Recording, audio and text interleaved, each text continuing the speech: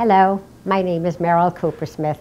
I'm a psychotherapist. I have a practice on the Upper East Side and in the Union Square area. Relationships are of key interest to me because I think that it is what most people strive for in their lives, to have healthy and stable relationships.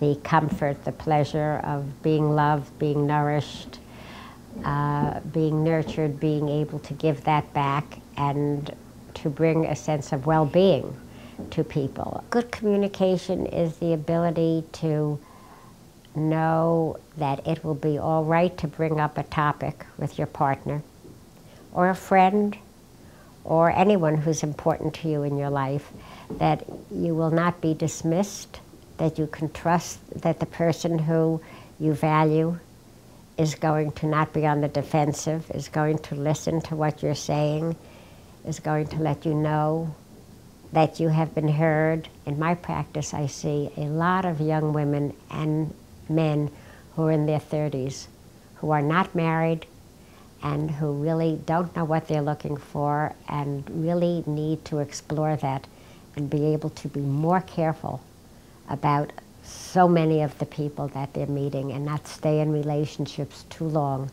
when it does not give them what they need. It's very stressful when people are also about to be remarried or are remarried. These are unique situations with their unique problems and challenges. When the work, you see that it's moving and it's happening and the person is able to have a better life and a better relationship.